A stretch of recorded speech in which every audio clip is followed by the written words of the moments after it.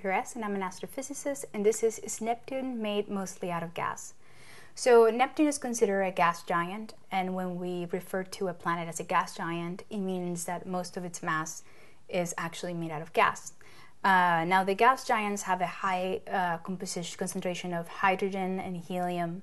In Neptune we see ammonia, sort of like a slushy water ammonia, and then we also see methane in the atmosphere. Now let's kind of put what percentage of the actual planet is made out of gas and what percentage of the planet is made out of rock. So this gas giant supposedly have a rocky core at the center, and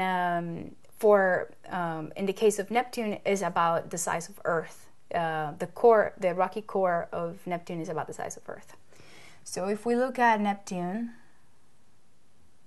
it's about 17 times the mass of the Earth.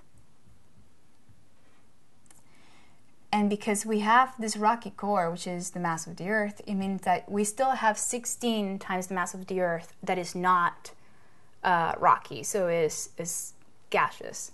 So 16 over 17 gives you the percentage, which is about 94%, which means about 94% of Neptune is actually made out of some form of gas. My name is Eylene Pirez, and I'm an astrophysicist, and this is Neptune made mostly out of gas.